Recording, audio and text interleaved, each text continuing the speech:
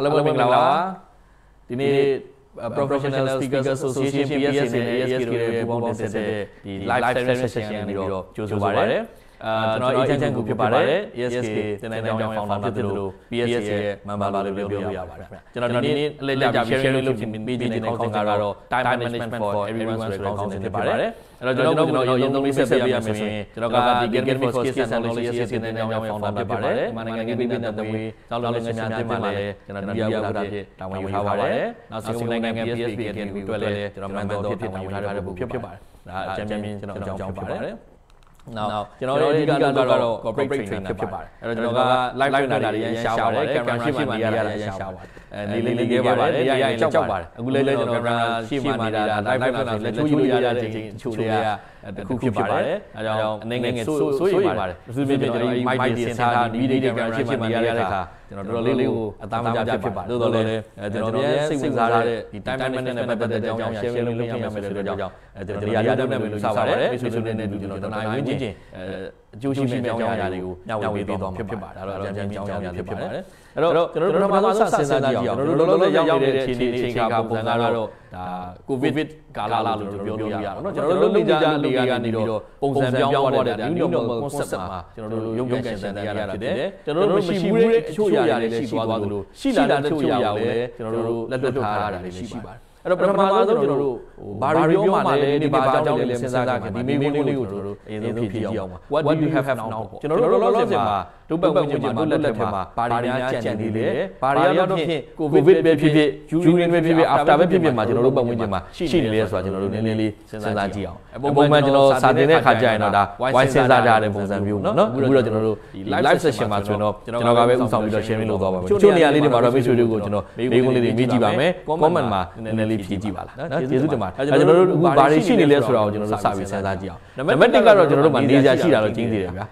အဲ့တော့ကိုယ်အိမ်ရှိမယ်ရုံးကပေးထားတဲ့အဆောင်တို့ hostel တို့ဖြစ်နိုင်တယ်နောက်ဆုံး quarantine ဝင်နေတဲ့နေရာအနေကြည့်နေတော့မှပဲမိတ်ဆွေတို့မှာနေရာကလေးနှလုံးနေရာ shuttle တခုတော့ရှိတာအမှန်ပါပဲအဲ့တော့ပထမဆုံးကျွန်တော်တို့မှာနေရာအိမ်နားခွေတာတခုရှိတာကောင်းပါတယ်နောက်တစ်ချက်ကတော့ကျွန်တော်တို့မှာမိသားစုရှိပါတယ်မိသားစုလို့ပြောရင်ကျွန်တော်တို့ချစ်ခင်ရင်းနှီးတဲ့မိသားစုဝင်တွေရှိတယ်လို့မျိုးပဲမိသားစုကဲတော့တတ်မှတ်လို့ရတဲ့ဆွေမျိုးစည်းဆက်တွေတင်ငယ်ချင်းအရင်းချာတွေလည်းရှိနေပါတယ်ဒါလေးကိုကျွန်တော်တို့နားလည်ထားမှာဖြစ်ပါတယ်အဲ့တော့တစ်ခါလေကျွန်တော်တို့ကအရန်လုံးလေးဖြစ်တယ်လို့ခံစားရတယ်မှတော့မဟုတ်ပါဘူးဆွေတို့ပတ်ဝန်းကျင်လေးလက်ကြည့်လိုက်ပါဆွေတို့နဲ့အတူတူရှိနေတဲ့သူတွေအများကြီးရှိပါတယ်နောက်တစ်ချက်ကတော့စားစရာရှိပါတယ်အချိန်ကလည်းဒါ7 နာရီဝန်းကျင်ဆိုတော့ bike စားပြည့်တဲ့အချိန်တော့ဖြစ်တာပေါ့နော်ဒါကြောင့်ကျွန်တော်ဒီ9ကြော်ဝင်ပြတဲ့ခါ9ကြော်ရှိတယ်လို့ဆိုလိုတာမဟုတ်ပါဘူးကျွန်တော်တို့ပတ်ဝန်းကျင်မှာစားစရာအစားအသောက်ကတော့အခြားနိုင်ငံတွေအခြားဒေသတွေတဲ့ဆိုင်တော့ကျွန်တော်တို့နိုင်ငံကစားစရာတောက်စရာရှိမှာပါမိတ်ဆွေနေလည်းအာဟာရအတွက်ရိက္ခာတွေတော့ရှိတာမှန်ပါတယ်နောက်တစ်ချက်ကတော့အခုကျွန်တော် live ကိုကြည့်လို့ရတယ်ဆိုတဲ့ကမိတ်ဆွေတို့မှာဒီ digital device တွေရှိနေတယ် internet connection တွေရှိနေတယ်တနည်းအားဖြင့်မိတ်ဆွေတို့ကိုကဘာကြီးနဲ့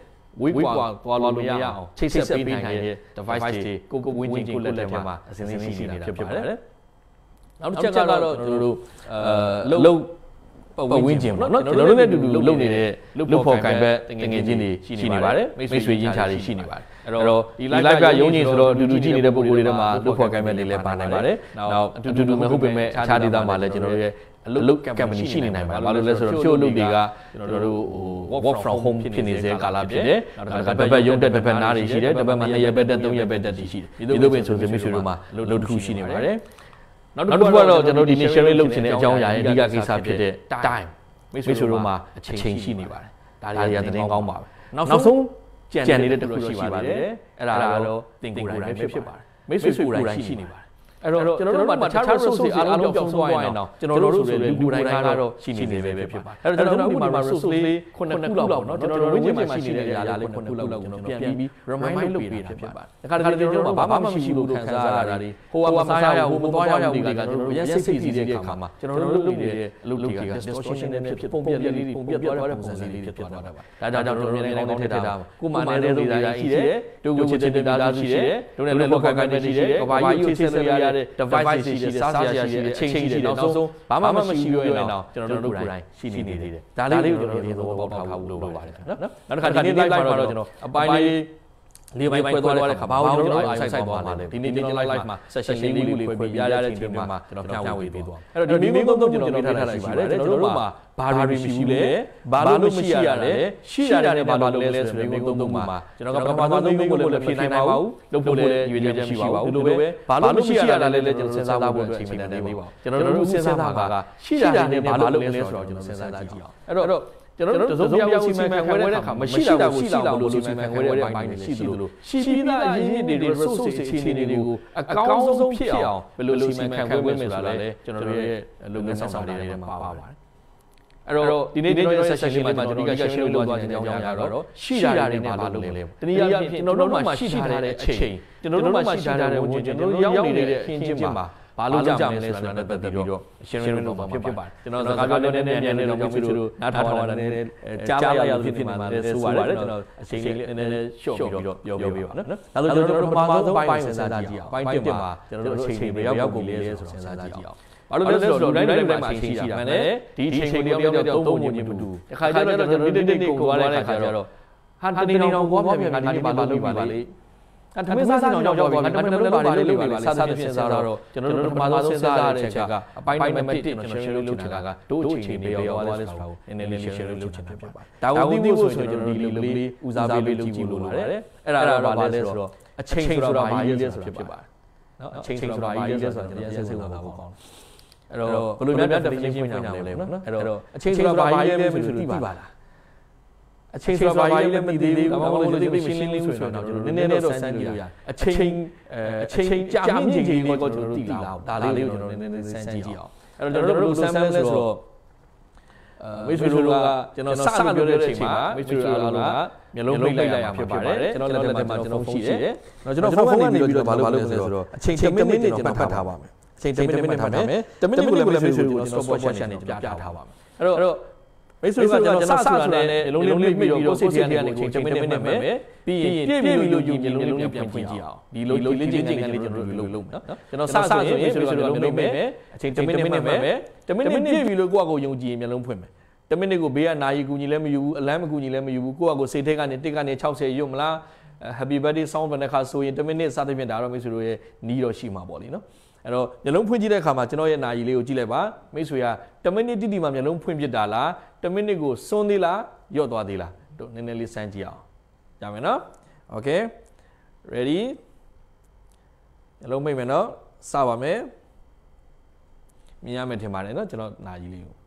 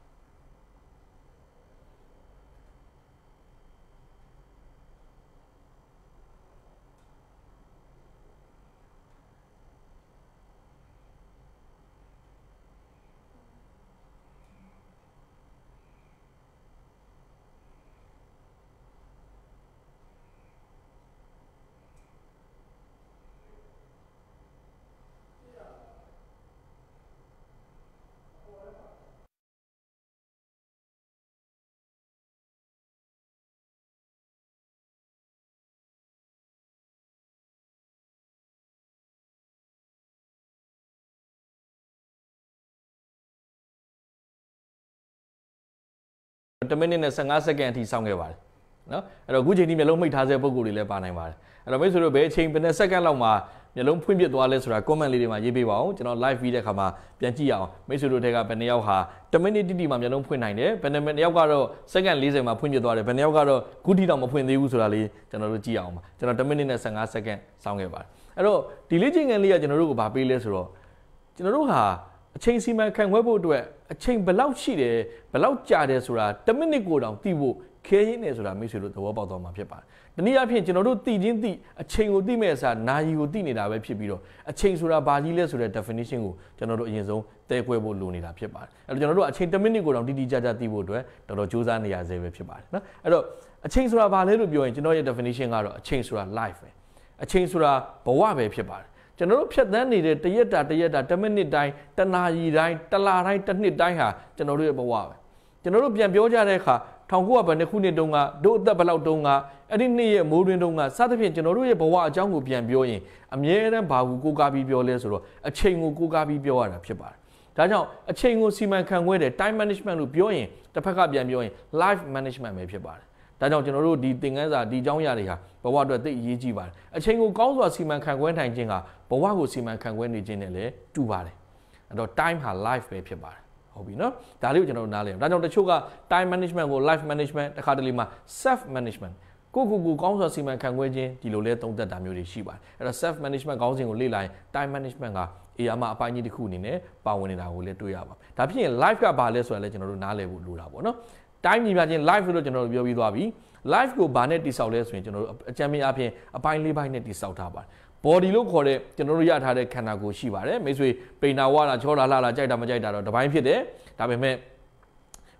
ခန္ဓာကိုယ်တစ်ခုကတော့ရထားတယ်ခန္ဓာကိုယ်မရှိတဲ့ဘဝဆိုရင်ကျွန်တော်နည်းနည်းကြောက်တာပေါ့နော်ခန္ဓာကိုယ်မရှိဘဲနဲ့ဘဝရှိနေနေတဲ့ပြဿနာရှိကျွန်တော်တို့က body ရှိတယ်နောက်တစ်ခါကျတော့ကျွန်တော်တို့ဝိညာဉ်ပဲပြောစိတ်ပဲပြောကျွန်တော်တို့ဒီခန္ဓာကိုရွတ်ဆောင်နေတဲ့ mind ရှိတယ်နော်ဒီ mind နဲ့ဒီစိတ်နဲ့ခန္ဓာကိုယ်နဲ့တွဲပြီးကျွန်တော်တို့လုပ်လို့ရတဲ့အလုပ်တွေပေါ့ဥပမာဘာသာရေးလုပ်တာမျိုးတွေစပေါ်ပေါက်လာတယ်နောက်တစ်ခါကျွန်တော်တို့မှာဘာပါလဲဆို social လို့ခေါ်တဲ့လူမှုဝန်းကျင်ရှင်တော်တို့မှာရှိတယ်လူဆိုတာတယောက်တည်းနေတဲ့တတ်တော်မဟုတ်ဘဲနဲ့လူမှုဝန်းကျင်နဲ့နေထိုင်ပါတယ်နောက်တစ်ခါ economy လို့ခေါ်တဲ့ကျွန်တော်စီးပွားရှာတဲ့အလုပ်တွေလုပ်ပါတယ်ဆိုတော့ဘဝတစ်ခုကြောင်းကျွန်တော်တို့စဉ်းစားဒါတွေပဲသွားတွေ့တယ်နော်အဲ့တော့ပညာကဘယ်ထဲမှာပါမလဲဒီ social ထဲမှာလည်းပါနိုင်တယ်ဟဲ့လား economy ရဖို့တဲ့ပညာစုဆောင်းတာတွေပါတယ်အဲ့တော့ life အကြောင်းတော့ကျွန်တော်တို့ detail မသွားပါဘူးအကြံဉာဏ်အဖြစ်ဒီပိုင်း၄ပိုင်းနဲ့ဖွဲ့စည်းထားတယ်လို့ဆိုလိုတာဖြစ်ပါတယ်အဲ့တော့ time အဲ့တော့ life ကြောင့်ကျွန်တော်နည်းနည်းပြန်ပြီးသွားရင်ကျွန်တော်တို့ရဲ့မူရင်းကောင်းစဉ်ဖြစ်တဲ့ time ဘက်ကိုနည်းနည်းပြန်လှည့်အောင်အချိန်ဆိုတာဘာလဲကျွန်တော်တို့နည်းနည်းလေးလေ့လာကြည့်အောင်နော်ပထမဆုံးအချိန်ဆိုတာကကျွန်တော်တို့ရရှိထားတဲ့ resource အရင်းမြစ်တွေထဲမှာတန်ဖိုးအကြီးဆုံးဖြစ်ပါတယ်အဲ့တော့တချို့ resource တွေကတော့ကျွန်တော်တို့ဝယ်ယူပါတယ်ဥပမာကွန်ပျူတာတစ်လုံးမရှိရင်ကျွန်တော်တို့ကွန်ပျူတာကိုကျွန်တော်တို့ဝယ်မယ်ဝန်ထမ်းမရှိရင်ဝန်ထမ်းခန့်တဲ့ human resource ဖြစ်သွားတယ်တော့ဒီထဲမှာ resource တွေထဲမှာနံပါတ်1ကျွန်တော်တို့ရထားတာဘဝရပြီဆိုတဲ့ကတစ်နဲ့စလဲလာတဲ့ဘာရှိနေလဲဆိုတော့အချိန်ရှိနေပါတယ်အဲ့တော့ဘဝဆိုတာကျွန်တော်တို့အချိန်မှာကျွန်တော်တို့ most valuable resource အရင်အမြစ်ဒီထဲမှာတန်ဖိုးအကြီးဆုံးဖြစ်ပါတယ်နောက်တစ်ချက်က equally granted လူတိုင်းဟာ24နာရီစီရကြပါတယ်နေဝင်မိုးချုပ်ရကြပါတယ်ဟုတ်ပြီနော်အဲ့တော့အသက်ရှင်နေရတဲ့လူကတော့ပိုရတာပေါ့လေအသက်တိုတဲ့လူကတော့နည်းနည်းပဲရမယ်သို့တော့နေ့တစ်နေ့မှာကျွန်တော်တို့အသက်ရှင်ခွင့်ရပြီဆိုရင် equally granted တူပဲရကြပါတယ်သူ့အချိန်လေးကိုနည်းနည်းပုံမြန်သူ့ကိုတော့ဖြည်းဖြည်းသွားသူ့ကိုတော့တူသူ့ကိုရှင်းဒီလိုမျိုးတော့ကျွန်တော်တို့မှမရှိပါဘူးနောက်တစ်ချက်ကနောက်ပြန်ရစ်လို့မရပါဘူးနောက်ပြန်ရည်လို့မရပါဘူးကျွန်တော်လွန်ခဲ့တဲ့9မိနစ်ကပြောခဲ့တဲ့စကားကိုအားမရလို့ကျွန်တော် live ကိုပြန်လွှင့်ခြင်းဟာနောက်တစ်ချိန်လွှင့်ခြင်းပဲဖြစ်ပြီးတော့ဟိုတစ်ချိန်ကိုပြန်ရစ်ပြီးတော့ဖျောက်ဖျက်ပြီးအသစ်ပြန်စာခြင်းမဟုတ်ပါဘူးမိတ်ဆွေတို့မနေ့ကမွေးငါးနဲ့ခောက်ဆွဲလဲစားလို့မရတော့ပါဘူးဒါလေးကပြန်ရစ်လို့မရတာဖြစ်ပါတယ်ဒီအထိမှမိတ်ဆွေတို့သဘောတူပါလိမ့်မယ်နောက်ဆုံးအချက်ကလေးတစ်ချက်ကတော့မိတ်ဆွေတို့နည်းနည်းအငင်းခုန်လောက်ကောင်းလို့ရပါလိမ့်မယ်အဲ့ဒါတော့ elastic ဆိုတော့အချိန်ကို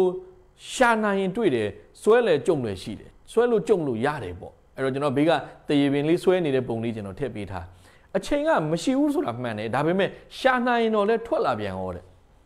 သဘောတူပါမလားအချိန်ကိုအဲ့ဒီလိုလိုသလိုမျိုးပြန်ဆွဲရှာရင်ရပါမလားနော်အဲ့တော့မိတ်ဆွေတို့နည်းနည်းမျက်လုံးနဲ့မြင်သာသွားအောင်ကျွန်တော်ဥပမာလေးတစ်ခုပြောပါမယ်မိတ်ဆွေတို့အိမ်မှာအလုပ်မှာနော်ခြံထဲမှာရှင်းမယ်ဆိုပြီးမရှင်းဖြစ်တဲ့နေရာတစ်ခုရှိတတ်ပါတယ်ဥပမာကြောင်အိမ်ဥပမာအိမ်ဘဝကဖက်နှက်စင်ကားကိုတောင်ရဲ့အနောက်ပိုင်းအိမ်ရဲ့နောက်ဖက်အိမ်ရှင်မတွေဆိုလဲမိဖို့ကြောင်တွေကကြောင်အိမ်ရဲ့အောက်ဆုံးအဆင့်ကြောင်အိမ်အောက်ကဟာတွေစသဖြင့်ပေါ့အဲ့တော့အိမ်ထဲဝင်လိုက်တဲ့ဆိုရင်ဖက်နှက်စင်ကြီးရှုပ်နေတာတွေ့တယ်ကိုအခန်းထဲဝင်သွားရင်အဝိဗီဒိုကြီးရှုပ်နေတာတွေ့တယ်မိဖို့ကြောင်ထဲဝင်သွားရင်ကြောင်အိမ်ရှုပ်နေတာတွေ့တယ်ခင်ဗျမရှင်းဘူးလားလို့ကျွန်တော်တို့မေးတဲ့ခါကျရင်ဘာပြောလေးရှိတာလဲအချိန်မရှိလို့ကျွန်တော်အချိန်ရတာနဲ့အဲ့ဒါရှင်းပါလာမယ့်ပိတ်ရက်မှာတော့ကျွန်တော်အဲ့ကောင်ကင်တော့မှာဒီလိုမျိုးကျွန်တော်တို့စဉ်းစားကျွန်တော်တို့အချိန်မရှိတဲ့အတွက်ကြောင့်အဲ့ဒီဗီဒီယိုအဲ့ဒီဖက်နှက်စင်ကိုမရှင်းဖြစ်ပါဘူးဒါဖြစ်ရင်ကျွန်တော်တို့ challenge တစ်ခုလောက်စမ်းကြည့်မယ်ဒီနေ့များမိတ်ဆွေကအဲ့ဒီလိုရှင်းမယ်လုပ်ပြီးတော့မရှင်းဖြစ်တဲ့ဖက်နှက်စင်ဗီဒီယိုကြောင်အိမ်ကားကိုတောင်အိမ်နောက်ဖွေးဘက်ကိုဒီနေ့ည7:00 နာရီမတိုင်ခင်များမိတ်ဆွေရှင်းနိုင်မယ်ဆိုရင်ကျွန်တော်ကပတ်စံ10 သိန်းစုချမယ်ဆိုပါစို့ငွေ10 သိန်းကျွန်တော်စုချမယ်ဆိုရင်မိတ်ဆွေဟာအဲ့ဒီကြောင်အိမ်အဲ့ဒီဗီဒီယိုအဲ့ဒီဖက်နှက်စင်အဲ့ဒီကားကိုတောင်ကိုဒီနေ့ရှင်းဖြစ်မှာလားမရှင်းဖြစ်ဘူးလား yes no လေး comment ပေးကြည့်ပါဦးတကယ်လို့များဒီနေ့နေမကုန်ငင်မိတ်ဆွေအဲ့ဒီဖက်နှက်စင်ကိုရှင်းပြသွားရင်အဲ့ဒီဗီဒီယိုအဲ့ဒီကြောင်အိမ်ကိုရှင်းပြသွားရင်10 သိန်းရမယ်ဒါဆိုရင်မိတ်ဆွေဒီနေ့ရှင်းမှာလားမရှင်းဘူးလား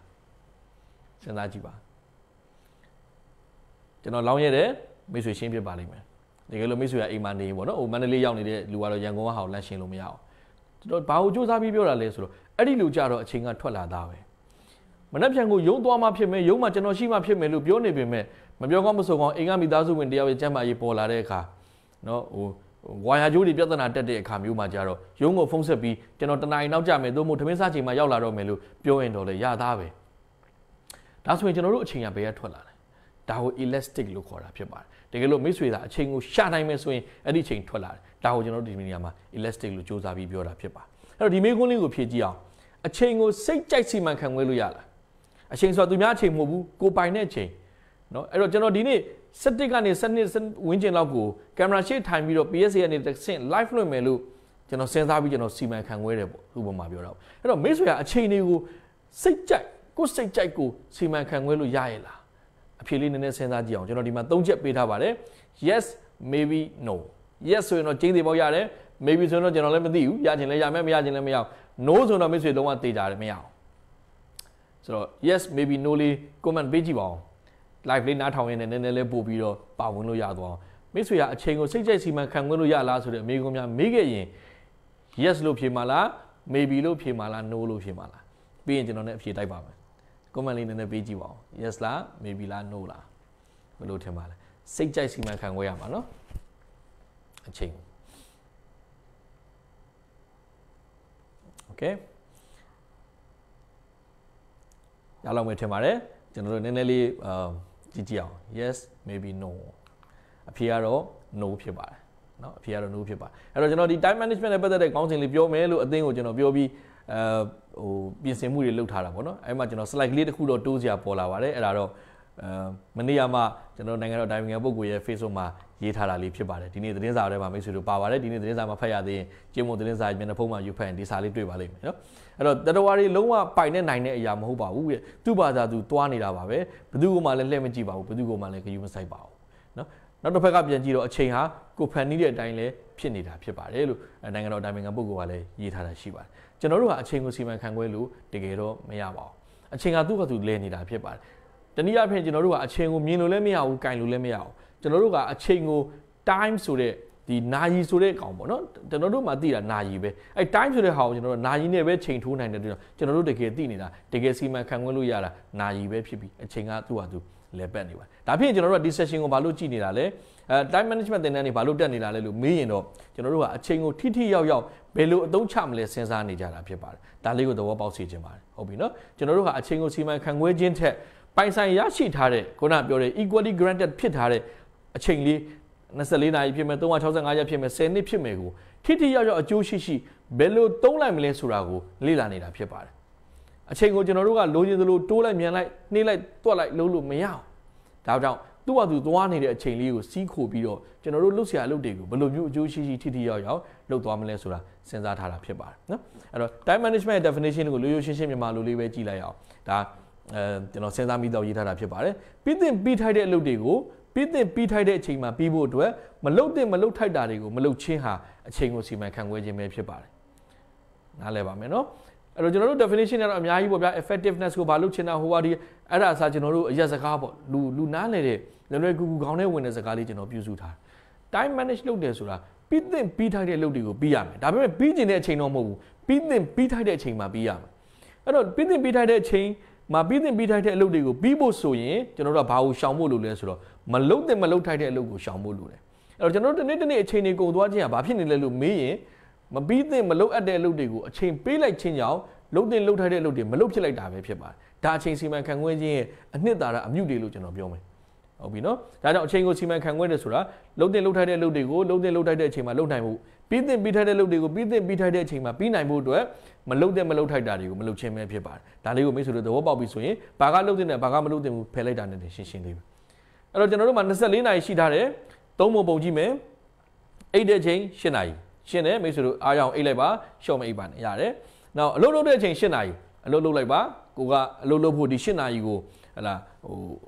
ုကုမ္ပဏီကိုရောင်းထားပြီးသားဖြစ်နေအဲ့တော့ဒီ8နာရီမှာလုပ်ဆရာရှိတဲ့အလုပ်ကိုလုပ်လိုက်ပါဒီနှစ်ခုကိုမေးခွန်းမထုတ်လို့ပါဘူးဒါပေမဲ့နောက်ဆုံးမေးခွန်းထုတ်ရမယ့်အချက်ကမိတ်ဆွေအိတ်လည်းမအိတ်အလုပ်လည်းမလုပ်တဲ့8နာရီမိတ်ဆွေပဲရောက်သွားတယ်အဲ့ဒါသိစိတ်ဝင်စားဖို့ကောင်းတယ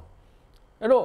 အချိန်ကိုစီမံခန့်ခွဲတယ်ဆိုတာဒီ24နာရီကိုဘယ်လိုအကျိုးရှိအောင်သုံးမလဲဆိုတာကျွန်တော်လက်ခံတယ် သို့တော့24နာရီလုံးပေါင်းကြီးမမြင်ဘဲနဲ့နည်းနည်းစီဖြာလိုက်ရင်သုံးပုံနဲ့အိတ်တဲ့အချိန်အလုပ်လုပ်တဲ့အချိန်တခြားချိန်အဲ့တော့အိတ်ချိန်လေးကိုလည်းမညိုညင်တော့အိတ်လိုက်အလုပ်လုပ်တဲ့ချိန်နဲ့လုပ်လိုက်ဒါပေမဲ့ကြံတဲ့8နာရီမှာမိတ်ဆွေဘာလုပ်နေလဲဆိုတာကျွန်တော်တို့တုံးနဲ့တူတိုးတက်မှုတွေအလုပ်ပြီးမြောက်မှုတွေကွာသွားခြင်းရဲ့အဓိကအကြောင်းအရာကအဲ့ဒီကြံတဲ့8နာရီဖြစ်ပါတယ်ဒါကြောင့်အိတ်ချိန်ကိုလည်းမိတ်ဆွေရုံးမဲ့မဖွဲ့ပါနဲ့အလုပ်လုပ်ချိန်မှာလည်းပုံမှန်လုပ်ပါဒါပေမဲ့နောက်ဆုံးကြံတဲ့8နာရီကိုကျွန်တော်ကအမြဲတမ်းဘာလို့ခေါ်လဲဆို golden 8 hours လို့ခေါ်တယ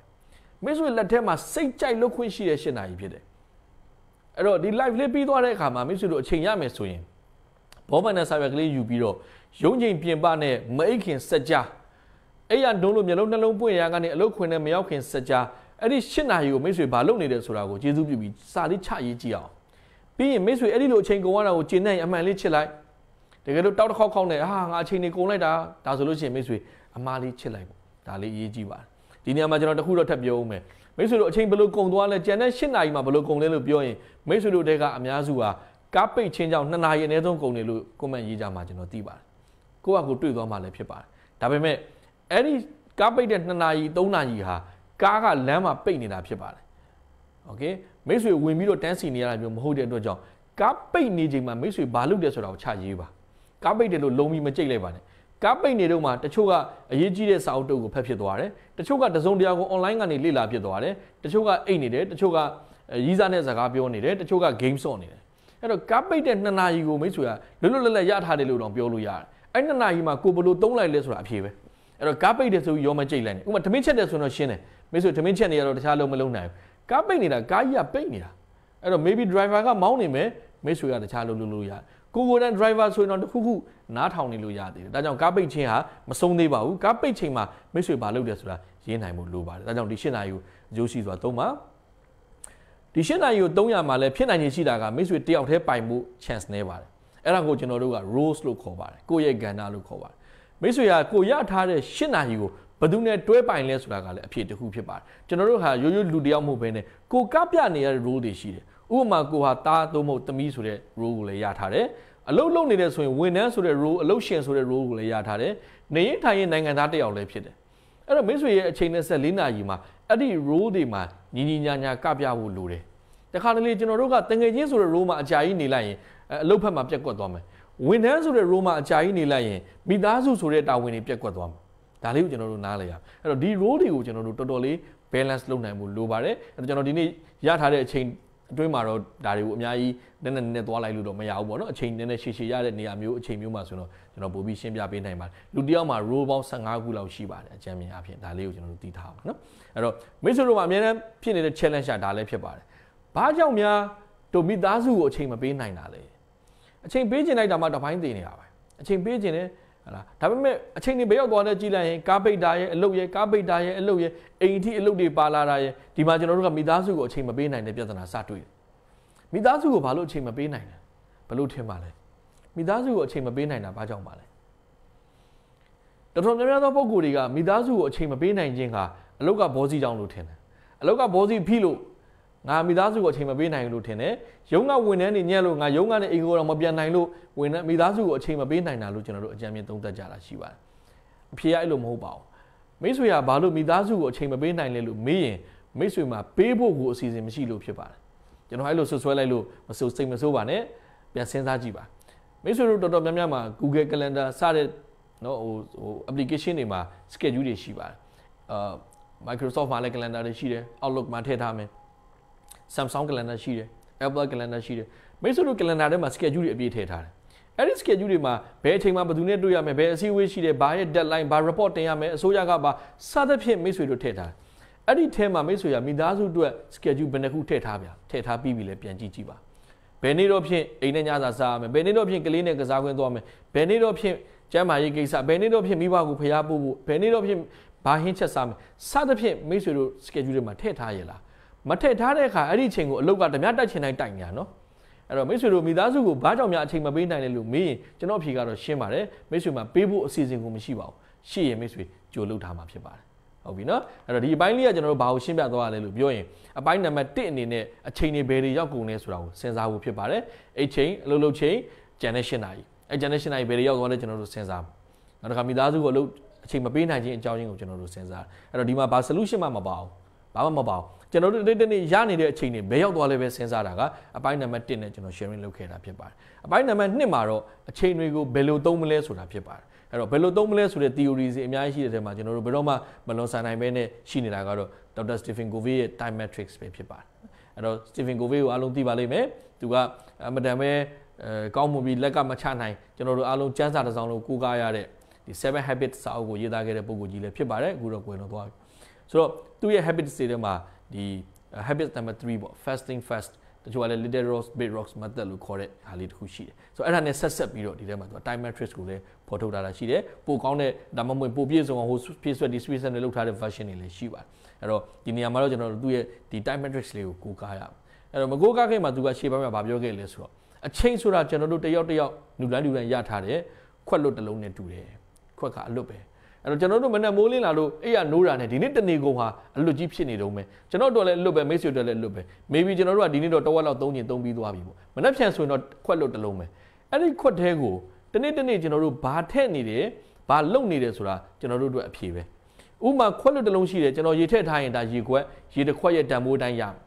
တကယ်လို့ကျွန်တော်ရွှေထည့်လိုက်ရင်ရွှေခွက်ရွှေတစ်ခွက်ရဲ့တန်ဖိုးတိုင်းရကျွန်တော်ကကွန်းဝါထက်လို့ကွန်းသွေးတွေထိုးထည့်ထားရင်ထွေးကန်ဖြစ်သွားမယ်မိတ်ဆွေရဲ့ထွေးကန်ကြီးကိုဇပွဲပေါ်အောင်တင်ထားခြင်းမှာမဟုတ်အဲ့တော့ခွက်လွတ်တစ်လုံးနဲ့ကျွန်တော်တို့တူရင်အဲ့ဒီခွက်ကိုအကျိုးရှိစွာတုံးလိုက်ခြင်းဟာကျွန်တော်တို့နေ့တစ်နေ့ကိုဘယ်လိုကုံဆုံးစေတယ်ဆိုတဲ့အဖြေလေးဖြစ်ပါတယ်အဲ့တော့ time matrix မှာတော့ကျွန်တော်တို့အကွက်၄ခွက်ပါဝင်တယ်အချိန်တွေကိုဘယ်အကွက်မှာများသုံးပြီးတော့ရွှေခုနခွက်နဲ့တူတယ်ဆိုရင်ရွှေခွက်ငွေခွက်ဖြစ်အောင်လုပ်မလဲဆိုတာစဉ်းစားတာဖြစ်ပါတယ်ဒီကြောက်တုံးလေးတွေနဲ့ပတ်သက်တဲ့ဥပမာလေးတွေကိုတော့မိတ်ဆွေတို့ YouTube မှာရှာကြည့်မယ်ဆိုရင်အများကြီးတွေ့နိုင်တဲ့အတွက်ကြောင့်ကျွန်တော်ဒါကိုတော့ကျေသွင်း sharing လုပ်ခြင်းမပြုတော့ပါဘူးနော်အဲ့တော့ဒီမှာတော့ကျွန်တော်ကဝင်ရိုးနှစ်ခုပေါ့ဗျအလျားလိုက်ဝင်ရိုးတစ်ခုနဲ့ down လိုက်ဝင်ရိုးတစ်ခုနဲ့ပုံမှန်တွေ့ပါလိမ့်မယ်အလျားလိုက်ဝင်ရိုးမှာတော့ urgent not urgent ပေါ့လွယ်ခွင်တော့အလင်းလိုတဲ့ကိစ္စကြိုမသိပဲပေါ်လာတဲ့ကိစ္စအရေးပေါ်ကိစ္စဒီလိုမျိုးစဉ်းစားလို့ရတယ်။ down line မှာတော့ important not important ဆိုတာရှိပါတယ်။အဲ့တော့ quarter 1အဲ့တော့ urgent နဲ့ important နဲ့စုံရအရက်ပေါ့။ဆိုတော့ဒီအကြောင်းကိုကျတော့သူကဘာပြောလဲဆိုတော့ keywords ကကျတော့ necessity လို့ပြောတယ်။ key action ကကျတော့ manage quarter 1ကိစ္စတွေများပေါ်လာခဲ့ရင်ကျွန်တော်တို့လုပ်ရမယ့်လူက manage ဖြစ်တယ် necessity ဆိုတော့ကြီးစုဆောင်ရွက်ဖို့လဲလိုအပ်တဲ့အနေအထားမျိုးရှိပါတယ်အဲ့တော့ urgent ဆိုတော့အရေးပေါ်ကိစ္စကြိုမသိထားပဲအလင်းစလို့ပေါ်လာတဲ့ကိစ္စတစ်ဖက်ကလည်း important အဲ့တော့ important not important လို့ပြောရင်ကျွန်တော်တို့နားလည်ရမှာကအရေးကြီးတယ်မကြီးဘူးဆိုတာဘယ်သူအတွက်လဲလို့မင်းကိုယ့်အတွက်ဖြစ်ပါတယ်လောကမှာအလုပ်တိုင်းကအရေးကြီးနေပါတယ်အလုပ်တိုင်းကအရေးကြီးနေပါတယ်ဥပမာကျွန်တော် live ကိုဒီနေ့အားလုံးစင်ပြေပြေကြည့်နိုင်မှုအတွက်ကျွန်တော်တို့ team ကလုပ်ပေးနေရတဲ့ကိစ္စကကျွန်တော်တို့အတွက်ဒီအချိန်မှာအရေးကြီးဆုံးပဲဒါပေမဲ့တွေ့လိုက်တဲ့မိတ်ဆွေတချို့ကတော့ live တွေများလုံးဝကြီးလို့ရိုးနေပါပြီဆိုပြီးကြော်ပစ်လိုက်သူ့အတွက်ဒီ live ကအရေးမကြီးဘူးကျွန်တော်တို့ team အတွက်ကတော့ဒီ live ချောချောမွေ့မွေ့ဖြစ်ရအရေးကြီးတယ်ဆိုတော့တချို့ကိစ္စတွေကတချို့လူတွေအရေးကြီးပြီးတချို့လူတွေအရေးမကြီးဘူးဒီ time matrix ကတော့ကျွန်တော်တို့ဘာကိုပြောနေရလဲဆိုတော့ကိုယ့်အတွက်ကိုစဉ်းစားတာဖြစ်ပါတယ်เนาะအဲ့တော့ကိုယ့်အတွက်အရေးလည်းကြီးတယ်မဆောင်လို့လည်းမဖြစ်အရေးပေါ်လာတဲ့အလင်းစလိုကိစ္စတွေဆိုရင်ကျွန်တော်တို့က manage ဝင်ရောက်စီမံခန့်ခွဲကင်တွေဖြည့်ရှင်းဖို့လိုပါတယ်အချိန်ကိုစောင့်လို့မရပါဘူးအလင်းစလိုလုပ်အမယ်ကိစ္စဆိုတဲ့ခေါင်းစဉ်အောင်မှာရောက်နေတာနောက်ထပ် quarter 2ကတော့ not urgent ဆိုတော့သူကအရေးပေါ်ကြီးပေါ်လာတာမဟုတ်ဘူးဒါပေမဲ့ important ဆိုတဲ့ role မှာလည်းရှိနေတဲ့အခါကျတော့သူ့ကိုကျွန်တော်တို့လုပ်ရသူ့ကိုကျတော့ဗာပြောထားလဲဆိုတော့ keywords က quality and leadership ကိုယ့်ရဲ့ကိုသွေးနဲ့ပတ်သက်တာဥဆောင်မှုအခန်းကဏ္ဍကိုရောက်ဖို့တိတ်အရေးကြီးတဲ့ကိစ္စတွေဖြစ်ပါတယ်သူ့ကိုတုံးထားတဲ့စကားလုံးကတော့ focus အာယုံစူးစိုက်ပြီးကျွန်တော်တို့လုပ်ဖို့လိုတယ်ဆိုလိုတာကအချိန်နဲ့ပေးရလိမ့်မယ်ရေရှည်လုပ်ဖို့လိုချင်တဲ့လိုလိမ့်မယ်ဥပမာမိတ်ဆွေက MBA ရအောင်လုပ်မယ်လို့ပြောရင် MBA ကိုတရက်တစ်ပတ်နဲ့မရနိုင် MBA process တစ်ခုလုံးကိုမိတ်ဆွေအာယုံစိုက်ပြီးပြင်းပြင်းမှန်မှန်သွားမယ်အိမ်တစ်လုံးဝယ်ခြင်းနဲ့ဆန္ဒရှိရင်အိမ်ဝယ်ဖို့အတွက်ငွေစုခြင်းနေရာရှာခြင်းကိစ္စတွေကိုမိတ်ဆွေပြင်းပြင်းမှန်မှန်ကြည်တက်သွားဒါမျိုးကိုကျွန်တော်တို့ quarter 2လို့ခေါ်တယ်သူကအလင်းစလိုကြီးလုပ်ဖို့တော့မဟုတ်ဘူးဒါပေမဲ့ကျွန်တော်တို့မှန်မှန်နဲ့ရှေ့ကိုခြိတက်နေရမယ့်ကိစ္စမျိုးဖြစ်ပါတယ်နောက် quarter 3မှာတော့သူသုံးတဲ့စကားလုံးက deception or delegation ပေါ့ delegation ဆိုတာကခဏနေတော့ကျွန်တော်ရှင်းပြပေးပါမယ်လောလောဆယ်အကြံပေးပြောလို့ရတာတော့အခိုင်းစီတာဝန်ပေးခြင်းခံရတာ deception ဆိုတော့လှည့်ဖျားခြင်းခံရတာဘလို့လှည့်ဖျားတာလဲလို့ဘလို့ခိုင်းစီတာလဲလို့မေးရင်အရေးကြီးခြင်းအောင်စောင်းလာတာပေါ့ဘလို့လှည့်ဖျားခံတာအရေးကြီးတဲ့ပုံစံမျိုးနဲ့လှည့်ဖျားခံဘသူအတွက်လဲလို့မေးရင်ကိုယ့်အတွက်ဖြစ်ပါတယ်ဒါကြောင့်ကျွန်တော်တို့ဒီမှာသဘောပေါက်ရမယ်ကိုယ့်အတွက်အရေးမကြီးတဲ့ကိစ္စတွေကအရေးကြီးခြင်းအောင်စောင့်ပြီးမလုံးမဖြစ်ပုံစံမျိုးနဲ့ရောက်လာတာတွေက quarter 3မှာကျွန်တော်တို့အများနဲ့တွေ့ရပါတယ် quarter 4ကတော့ရှင်းပါတယ် waste မိတ်ဆွေတို့အတွက်အချိန်ဖြုံးနေတဲ့ကိစ္စတွေဖြစ်ပါတယ်နော်အချိန်ကုန်စေတဲ့ကိစ္စတွေလုပ်ပြီးတော့ဘာမှအရေးမရအဖက်မရဖြစ်သွားတဲ့ကိစ္စတွေ waste တွေမှာပါပါတယ်ဆိုတော့ဒီ quarter 4ခုကိုStephen Covey ကချပြထားတာဖြစ်ပါတယ်ဒီမှာပို့ပြီးမြင်တာအောင်ကျွန်တော်ဥပမာငယ်လေးတွေတော့ပေးထားပါတယ်ဥပမာ crisis နော် crisis အခုမှ covid ဆိုရင်ကျွန်တော်တို့ crisis တွေမှာပါတယ်လို့အကြံမြင့်ကျွန်တော်တို့ပြောလို့ရတာအိမ်တိမ်မှာ wire short ဖြစ်တာဟဲ့လားမီလောင်မှုအခြေအနေဖြစ်သွားတာလူတယောက်မူးလဲသွားတာမျိုးအကြံမြင့်ဒီလိုစဉ်းစားလို့ရအဲ့တော့မူးလဲသွားတဲ့လူတယောက်ကိုခင်ဗျာမူးလဲသွားရင်ခဏနေဦးတော့ကျွန်တော်ရုံးသွားတက်လိုက်ဦးမယ်ရုံးကပြန်လာမှကျွန်တော်ခင်ဗျာကိုဆေးရုံလိုက်ပို့မယ်လို့လို့မရပဲကျွန်တော်တို့ချက်ချင်းပါဝင်ဆောင်ရွက်ရမယ့်အလုပ်မျိုးတွေဒီထဲမှာ quarter 1 ထဲမှာကျွန်တော်တို့အကြံမြင့်ထည့်ထားပါတယ် quarter 2 မှာတော့ preparation တွေ prevention တွေ values clarification နော်အဲ့တော့ကိုယ့်ရဲ့ကိုယ်တာမှာတိုးတက်ကောင်းမွန်စေမယ့်အချက်တွေတို့ကိုကျွန်တော်တို့ quarter 2 လို့အကြံမြင့်သတ်မှတ်လို့ရပါတယ်အသေးစိတ်ကတော့ကျွန်တော်တို့ပြည့်စုံတည်တရားချာလေးဖတ်ပြီးရှင်းပြမှာပဲပိုနားလဲမှာပေါ့ quarter 3 quarter 3အကျလုပ်တွေကိုတော့ interruptions ကိုနှောက်ယှက်တာတွေတခါလေကိုနဲ့မဆိုင်ပေမဲ့နားထောင်ပေးရတဲ့ phone call တွေကိုအလုပ်မဟုတ်ဘဲနဲ့အဲ့ဒီဝန်ထမ်းမလာလို့သူ့အလုပ်ကိုဝင်လုပ်ပေးရတာမျိုးတွေကိုကျွန်တော်တို့ quarter 3မှာထည့်ထားပါတယ် quarter 4ကတော့ကိုအချိန်ကုန်စေတာမျိုးပေါ့ဥပမာကျွန်တော်တို့ TV ကြည့်တယ် TV ကိုအလုပ်ကပြန်လာလို့မောလို့ကိုရီးယားကတစ်ပိုင်းကြည့်တာဘောလုံးပွဲတစ်ပိုင်းကြည့်တာလောက်ကိုကျွန်တော်မဆိုလိုပါဘူးဒါပေမဲ့ကိုရီးယားကအချိန်မသေးပဲနဲ့နော်ရက်လို့မရဘဲနဲ့ဟို4-5ပိုင်းဆက်ကြည့်တာမျိုးရုပ်ရှင် series တွေကိုဇက်တိုက်ကြည့်တာမျိုးတွေဘောလုံးပွဲကိုတပွဲပြီးတပွဲဇက်တိုက်ကြည့်နေတာမျိုးတွေလက်ဖေးဆိုင်ကိုအကြာကြီးထိုင်တာမျိုးတွေကတော့ waste တဲပါသွားဒီနေရာမှာမောလို့အမောဖြေတာကုမ္ပဏီအနေနဲ့လိုအပ်လို့အဖွဲ့လိုက်အသင်းလိုက်ခရီးထွက်ပြီးတော့ဟလာ team bonding လုပ်တာမျိုးတွေကိုဆိုလိုတာမဟုတ်ပါဘူးအဲ့တော့တနေရာနဲ့တနေရာမယမနာခရီးစဉ်တစ်ခုပြီးတစ်ခုအပြင်းပြေအပျော်ခရီးတွေထွက်နေတာမျိုးတွေကိုသာဆိုလိုတာဖြစ်ပါတယ်အဲ့တော့ဒီခေါင်းစဉ်နှစ်မှာကျွန်တော် sharing လုပ်သွားတဲ့အကြောင်းအရာကဘာလဲဆိုတော့အချိန်တွေကိုအကျိုးရှိစွာဘာမှသုံးမလဲဘူးအဲ့တော့မိတ်ဆွေတို့ကို quarter 4 ခုချပြလိုက်ပြီဆိုရင်ကျွန်တော်တို့အချိန်တွေအများစုကို1မှာ3မလား2လား3လား4လားကျင်းတည်တာတော့မိတ်ဆွေတို့4မှာမသုံး4ကအမိုက်ဆိုတာကျွန်တော်တို့သိပြီးသား4ကအလုပ်တွေကို short 3ကမိတ်ဆွေဝန်ထမ်းဖြစ်နေရင်နည်းနည်း short ခက်တယ်နော်ဝန်ထမ်းဖြစ်နေတဲ့အတွက်ကြောင့်အထက်လူကြီးကဒါလုပ်ပေးပါဒီသွားပါဆိုရင်ကျွန်တော်တို့ကအရင်ညင်းရခက်တယ်လေဆိုတော့3ကကောင်းလားဆိုတော့မကောင်းဘူးဟုတ်ပြီနော်ဒါဆိုရင်ကျွန်တော်တို့မှကျန်တာ1နဲ့2နဲ့ကျန်ပါတယ်1ကအရေးပေါ်ပေါ်လာတယ်ဆိုတော့ကျွန်တော်တို့မှရှောင်လွှဲမရတော့လောက်ရတဲ့သဘောတော်ပါဖြစ်တယ်2ကတော့စီမံကိန်းတွေရေးဆွဲပြီးတော့ plan တွေကြိုချအကြံဉာဏ်တွေ